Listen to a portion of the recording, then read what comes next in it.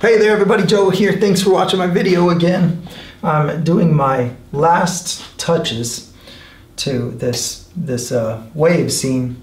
There's a lot of things that I'm trying to be conscious of at the same time. So I'm thinking of what the color should be doing at every stage of lighting. And to explain that briefly, I have the blue color shifting toward yellow, which is green. Toward yellow means green, it doesn't mean yellow. As the sunlight blasts through it, because this is what happens with waves, that blue becomes greener as it gets lit up. So this is the area where I'm looking through the most water, and so that's where that effect is going to be the most, because the water is what's changing the color of this light toward green. So that's where I have the most green. As it comes this way, I'm looking through less and less water. Just like if you look up at the sky, the more you look straight overhead, the more you're looking through a thinner atmosphere directly toward outer space, right? So the sky is darker straight overhead, and it's more the color of the sky atmosphere as it's illuminated. As you look out toward the horizon, you're looking through it at an angle. Same with this wave. Here, I need to see more color because I'm looking through so much more water than here. I just want it to look like, you know, maybe it's 2 or 3 feet thick, and I'm just looking straight at the sky through all of this clear water. So I have this effect of blue turning to green, and that gradient going this way, I want to combine with another gradient of it all getting more the sky color as it moves this way. So this also is doing the blue to green, but combined with orange, which makes it all just grayer. So as I move my green this way, you can see it's a grayer green, just a much less intense green as I go this way. And then I go from green to grayish green to orange as it moves this way. And that's the gradient that I get to create the effect. So I'm trying to be conscious of that while keeping the direction of my little water, my waves, my little tiny waves, all my ripples in this big wave. I've got direction represented with those. So I've got perspective represented by the direction of my ripples. That's what I'm trying to say. And so I've been, you know, redoing this and redoing this. And I landed on this. This is a pretty new technique for me that I want to show you. I landed on this technique after trying a lot of different things. And so I've said in the past, you know, I've mentioned this, but never really did a lot of demonstrating of it, I don't think. You can either paint the reflection first and then paint the deep watercolor that's showing through the front face of the waves on top of it, which is what I'm going to do. Or you can paint the deep watercolor first and then the reflection over the top. That's what I did all down here. So watch, I'm painting the reflection color first, and I'm going to make sure I make that dark enough. I got to try to match it. This is the way I do all my pictures. I just do it in little blocks. I get asked a lot, how do you deal with the fast drying paint? I put it on heavy enough so I'm not spreading this all around. You know, I'm keeping it heavy enough it's not going to dry too fast. I'm even adding a little water because I know I need time to put my little ripple shapes over the top of this. And then everything I do in my paintings is a system of color. It's a back and forth system that I have memorized so that I don't have too hard of a time coming back and just matching over it. Okay, so then when I take this corner, see this corner, now watch how this makes contact. I'm gonna just curl it this way, and it gets these little tiny diamond shapes, and it just puts them right into that over the top of this reflection color. And I'm gonna be honest, this is hard. You know, I'm having a hard time. My hands aren't even that steady, and so getting these, you know, at just the right angle, which matters a lot. Angle is a real difference maker with water, because, you know, a long sheet of water, you know, you have this far distance of this blanket of water. You have a very consistent angle of waves on there, and when you take your brush and you create different angles, it immediately suggests a different perspective or a different movement of the water. So I feel like so much of our visual interpretation of what water is doing is based on the angles that we see in the overall texture. making that rippled surface. So I'm real careful about the angle of these brush strokes. Okay, so now I'm going up here, and what I want to do, I'm going to put a little more blue in here first. This is just pure phthalo blue, really, you know, the equivalent of phthalo blue in a big house paint can. And I'm going to, you know, crowd this together a little bit more. Maybe there's a few of these that are merged together. I don't want to have quite so much reflection on this, but what I wanted to do was make this swooping out more this way, because the overall shape of a wave is not too often very circular, but more oval, kind of like this back in here. It's oval this way. So that top, you know, it leans this way on that main body of the wave, but then that top gets shot over this way, creating kind of an oval shape. And I was missing that. You can see how this looks more like an even circle, and to me that doesn't look as good as this more oval swoop here. So now I want to get my green. So phthalo green, phthalo blue, and phthalo green. You know, it's like the magic combo for these turquoise waves. I'm going to put that over the top of these. And so I did that same technique here and here. That was one of the last things I did on the time-lapse video. And so now I'm moving far enough to the left. It's probably time to start using a not so pure green. So now I'll switch to blue with a little bit of yellow in it. A blue and yellow makes a green that is not as intense as a green paint, a green pigment. So I can mix blue and yellow in order to get a grayer green, or to get my first stage of less intense greens as I move this way. Maybe do I need to do it? I don't know. It's pretty intense green right there. Maybe I'll hold off, do it on the next section instead. Yeah, because this looks pretty all right. Pretty all right. When did I start saying that? Pretty all right. People rub off on you all your life. You know, I'm 40 now. I'm 40. Can you believe that? I just turned 40 on August 5th. And one thing I have just come to accept is that the people I spend my time with rub off on me, and inevitably I start talking like them, whether I like it or not. Somebody got me saying, that's pretty all right at some point.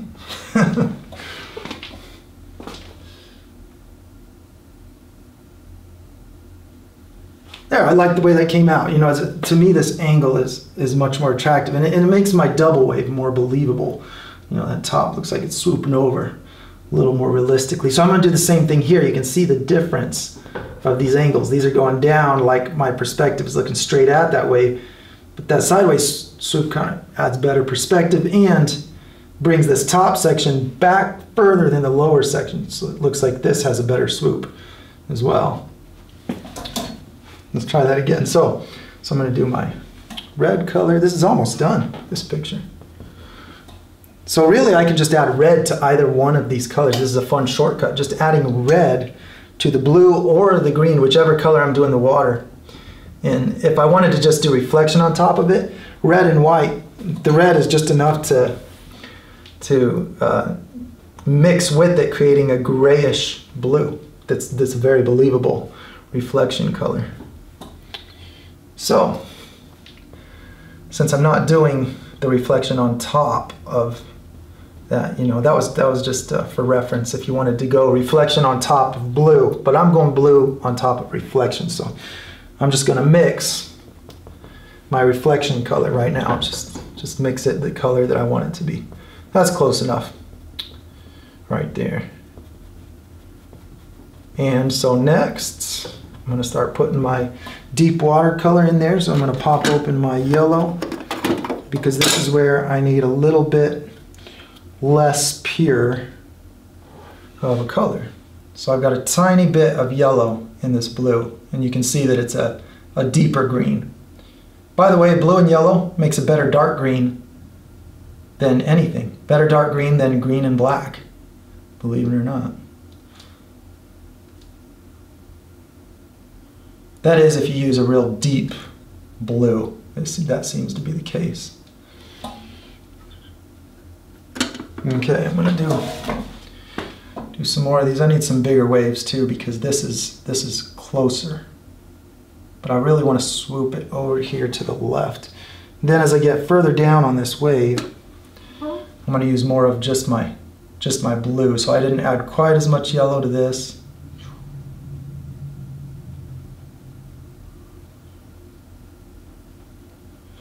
I feel like I'm too much of a perfectionist with the you know, with the accuracy of each brush stroke. I'm really trying to just get them right in the right spot. In the end, I don't think there's a very big payoff for that. It's just, I just like to say that I can, you know. So this is the painting that I'm going to use as a model for the faster painting I'm going to do for the live show. So on the 7th, which is this coming Saturday, and if you're watching this video months from now, then just ignore that advertisement for the live show, because it's probably already here on YouTube. But I'm going to do a live show, and I'm going to paint a picture just like this, but with much less detail, so that we can cut straight to the effects, how to achieve these effects quickly. And you know, just what are the color combinations that cause this wave to look transparent at all these different stages, these different angles, and the foam, how you get the effect of the foam versus the reflection. You know, I want to just do a good job of explaining all that, and I'm going to do it live. And so the link below will take you to my website, and the people who are already signed up, there's already a number of people signed up, and they paid 40 bucks. I have to make this one $40 to join. So you know, keep your eye on the Mural Joe channel for other free live show opportunities. But this one had a special purpose. We were raising money for my brother's film that he's making, which I'm very excited about. I really want to see that.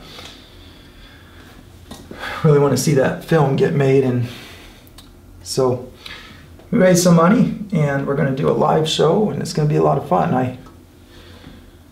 I hope that it turns out a really useful video for everybody to reference for these kinds of effects. I always want to challenge myself with new combinations of the things that I've found, you know, in my research. I just this is my life. This is my job. I constantly research what it is that makes this effect, you know, and so in this case it's, you know, big transparent wave and in front of the sunset. What is it that causes it to look so transparent, and can I do that? You know, based on the things I studied, I should be able to make this effect of foam here and clear water here with this color light shining through it and the hue shifting as I should be able to do that.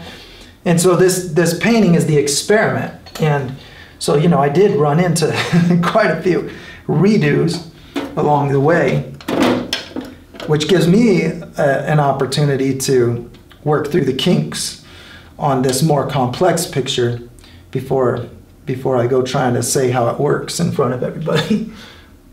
So this is just yellow and black, which makes even a grayer green. Also, if you add enough yellow to it, it's a yellower green, of course. And so as I'm shifting toward this much yellower color, I can just use black and yellow for that green. So I'm fading from a blue yellow green to this black and yellow green as I move to the right here. And this whole thing can just be done with little strokes of paint that are not blended. None of this really has to be blended, I don't think. I just like to blend paint, you know, and get things as soft and lifelike as I can, because I just enjoy that challenge. But I don't feel like that's what makes the picture. You know, I really think it's just the placement, the composition and the placement of the colors, I think are much bigger influences on the picture. I'm going to adjust this little wave right here too, because I just think it'll look better if it's not this long, smooth. This looks real cartoony to me. Nothing wrong with cartoony. Just not what I'm going for. So here I'll put, you know, it really hardly needs anything. It's just kind of shifting this way over this direction. So I could use that same, you know what, why don't I use that same technique? Same thing. Great opportunity to practice what I've been preaching here. Let's get, I'm taking the lids off my paint. I started packing it all up, looked at the final shot in the camera. This is a common scenario for me. Looked at the final shot and then I better check if the microphone's on too. Good. Can't tell you how many videos I've sent to my brother to edit that have no audio. So I didn't turn that microphone on. So yeah, I look at the final shot and then when I see it small, this is why, you know, having a camera on your work is really, really helpful. You see things when it's all shrunk down into one little spot. You see the entire composition. And you know, I don't know a lot about composition or how to define it, but seeing it all together in one little spot, you see what you like and what you don't like is my point. Okay, so let's grab some blue, and you know, we had this just right in line with this, so I'm just going to bump it over here. We'll put a couple waves. We'll put one there. We'll make it a few. Dark wave right there. There, now all I have to do is, if I was doing reflection over the top, I would do all my reflection strokes and then blend the top edge of those strokes. Now, since I'm doing opposite, since I'm doing the water, not the reflection, I'm going to blend the bottom edge of each of these strokes so that it looks like these waves are rising up out of this reflective water.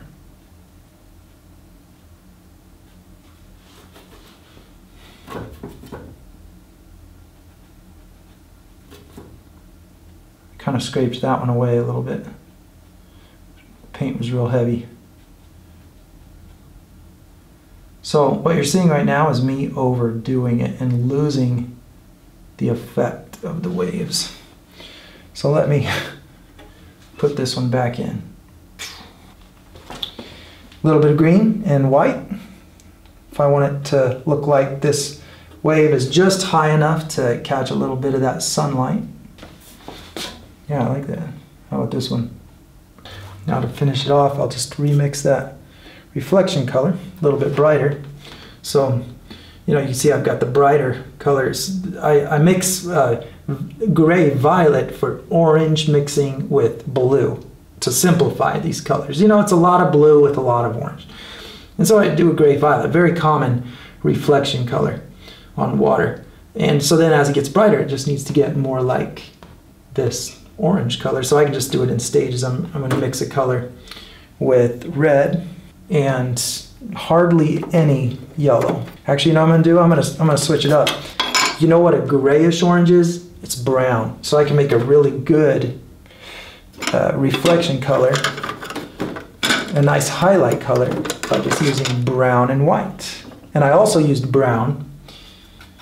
If you're watching back on the time lapse, I used brown in here to get this color. Again, you know, as it's shifting toward the more orange color, as it's getting brighter, it still is a very gray version of that orange because of all the blues that are mixing. So I can just use brown when I want that effect. Okay, brown and white. Scrap that red mix right there. This is going to be my highlight color. Need more white. Getting the right hue is one thing. Getting it to the right brightness is the next. Just little dots in here and I'm going to be careful to just put these where I already have reflection color established. Do just a little more white because I know that's going to darken as it dries.